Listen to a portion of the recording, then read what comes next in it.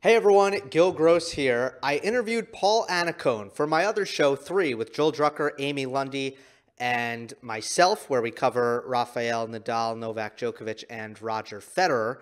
Um, and we've been covering the coaching trees of the big three. So we did a show on Tony Nadal and Carlos Moya, Rafael Nadal's coaching. We also did a show on Novak Djokovic's coaching where we talked about Jelena Gencic and Marian Vida, of course, along with Boris Becker and even Pepe Imaz and, of course, currently Goran Ivanisevic. And then most recently, we covered Roger Federer. These are some of my 3 favorite shows that we've done. We are 65 episodes into this show. Of course, Paul Annacone, former coach of Tim Henman, former coach of Pete Sampras, former coach of Roger Federer, which is why we had him on here, and current coach, among others, of Taylor Fritz. So here it is, the Paul Annacone talk. We're joined on 3 by Roger Federer's coach from 2010 to 2013, Paul Annacone, on the show. Paul, thanks so much for being on. You are our first guest on 3. This is not a show with guests. Oh, wow. Really? Okay. That's Yeah. good to know. I feel very privileged, really privileged. Okay. Speaking of feeling privileged, I want to know first off, how you learned that you were going to coach Roger Federer. You have a unique insight, and I think people are interested. How does this all work when a player's out there selecting a coach? And I know there are different methods, but when did you learn you were Federer's coach, and what was that process like? I'm trying to remember. I think his agent, who's a friend of mine, got in touch with me in the summer 2010 and asked me if I would have any interest in doing a trial period with Roger, and then, going from there to see if we both thought it was a good match.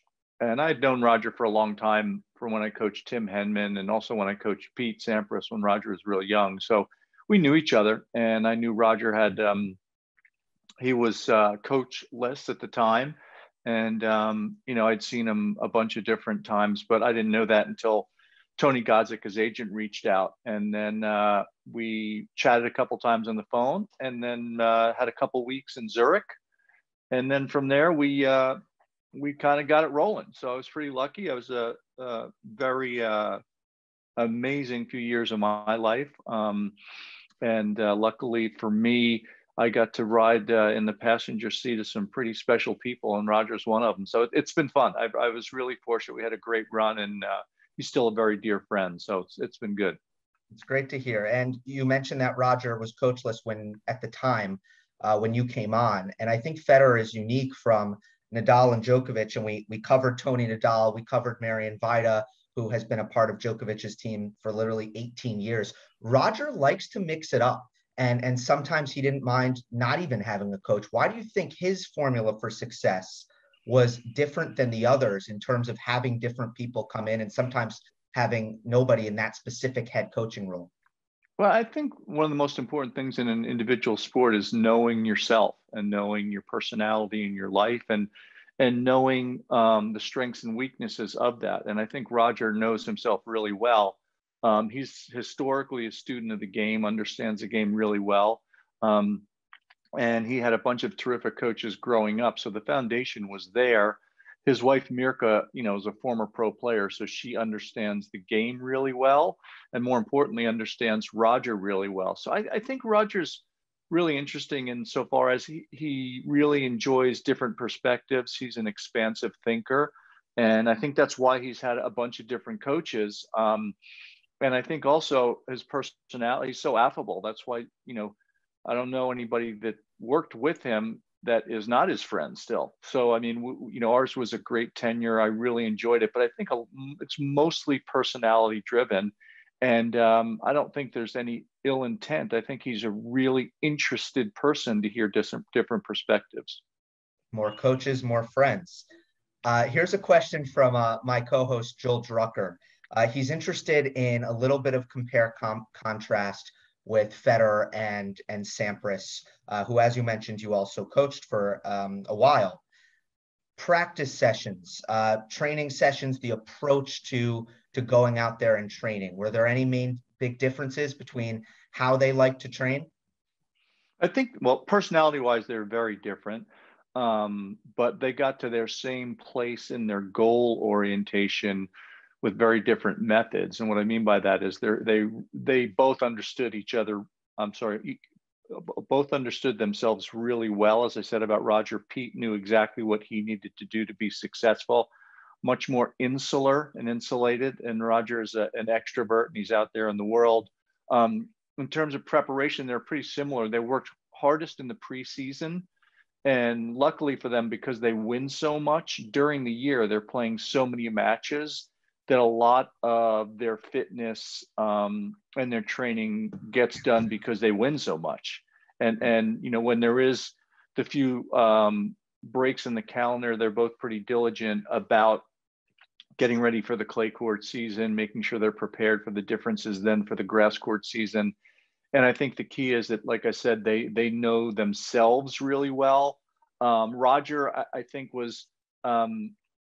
Roger enjoyed probably the process a little more than Pete did. Roger's kind of a goofy kid at heart. He's always practical jokes, but he works really hard. He's got a good team around him. And again, Pete was more insular, so he would be with his strength and conditioning guy, whoever it was at the time. And then I would do the tennis stuff, and then he'd have his physio, and then he'd have his life. So Pete was more mono-focused and Roger was more expansive, but I think that they worked very smart for themselves. It works for how they played.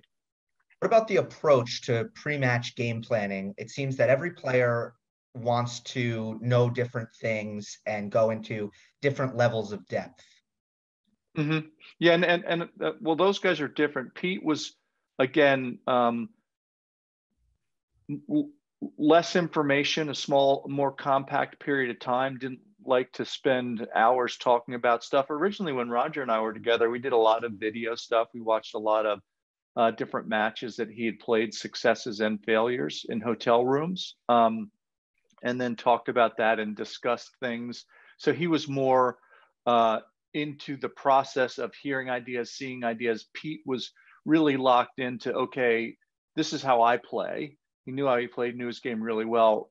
How do I plug that in tomorrow against X? And literally really brief conversations, usually the night before, and then just a quick reminder the day of when he's warming up for the match or in the locker room, just another couple minutes in the locker room, and then just get it battened down a little bit. Now, if Pete was going through a time where maybe he wasn't serving well or is having a problem returning or whatever it may be, there might be more conversation about that, just some key triggers to make sure he had the right thoughts. But it was pretty streamlined. And like I said, Roger, it was really interesting because he did like to look at video for a while. He'd talk about historical things, what's been successful, where he's had challenges. So very different. This is one from my co-host, Amy Lundy. Federer was temperamental in his youth. That was kind of the reputation in the story that's told. You got a front row seat watching him carry himself both on and off the court and becoming known later on as literally one of the coolest customers in the history of the sport. How would you explain how Roger Federer is able to accomplish that, especially knowing that it didn't really come naturally to him?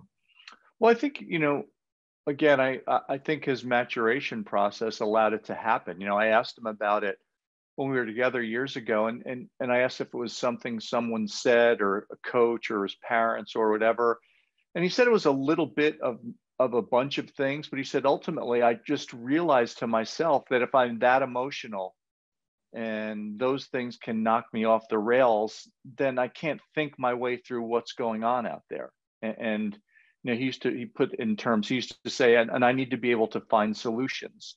And I can't find solutions if I'm really emotional and things are going awry. So I had to figure out how to manage the emotions and get disappointed, but not let it ruin the rest of the match, and be happy and not let it ruin the rest of the match. So I just basically made the decision myself after getting a bunch of feedback, both myself and also hearing it from his parents and hearing it from other coaches. But really, he said it was himself that just hit the switch and said, I got to get better at this.